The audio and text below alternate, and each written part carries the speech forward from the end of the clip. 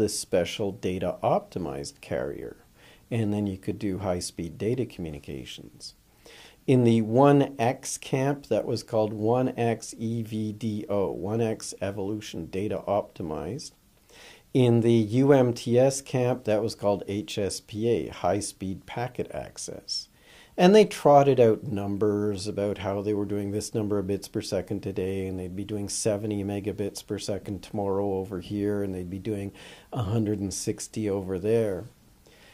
Now, while all of this was going on, the carriers and service providers in the 1X camp were at a disadvantage, because there were so many more people in the GSM-TDMA for second generation, UMTS for third generation camp, that handset manufacturers made handsets for that camp first, and they were cheaper because of the volume.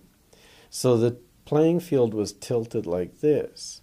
And then Steve Jobs came up with the iPhone, which is the world's most popular consumer device, and he only gave it to people in the GSM UMTS camp, and that tilted the playing field like this.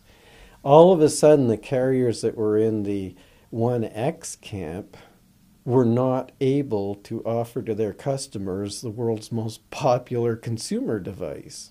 And so what happened was basically these carriers, and this would be Verizon and Sprint in the US and Bell and Telus in Canada, they threw in the towel and said, okay, we give up.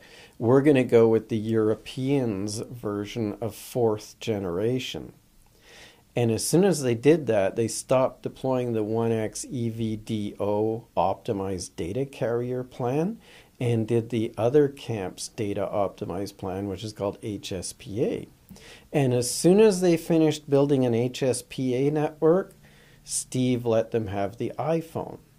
So anybody from the United States watching this, you might remember the iPhone was only available on AT&T to start with, and in Canada it was Rogers because they were in the TDMA camp. And then as soon as their competitors built an HSPA network, then all of a sudden you could get the iPhone on Verizon and Sprint and Bell and Telus.